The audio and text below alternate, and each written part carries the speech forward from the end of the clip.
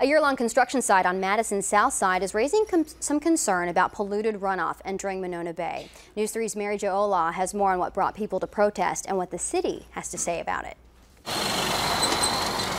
Longtime Madison residents hit South Park Street with signs and images of muddy runoff flowing into Monona Bay. I've lived there for 24 years, and the bay is just filling up with sediment, and we just had to do something about it. Steve Van Gogh has spent his whole life in Madison. He believes this construction site on Park is responsible for what he says were more than a dozen cases of polluted runoff and has pictures to prove it. Gadorzi Companies out of Wausau has managed the site since July 2012.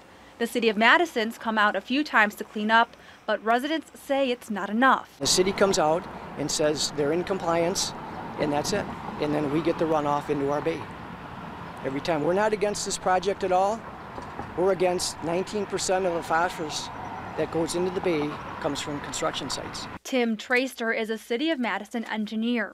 He's heard the neighbors' concerns and says Gadorzi Companies has been cooperative by improving some ground conditions. He says the city is limited by the state as to what they can enforce. We do, everything that we can to minimize these situations within what we're allowed to do. And we do make the suggestions beyond what's required, but like I said, we can't make them go beyond that certain set bar. At this point, Van Gogh says they don't know what else they can do.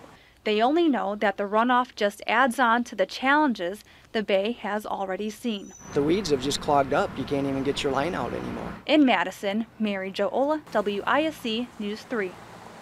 At this point, Traster says they'll ask the company to add more vegetation, but it will require new regulations by both federal and state governments to change the enforcement. According to emails between city officials and the Department of Natural Resources, it appears the site was indeed in compliance with regulations.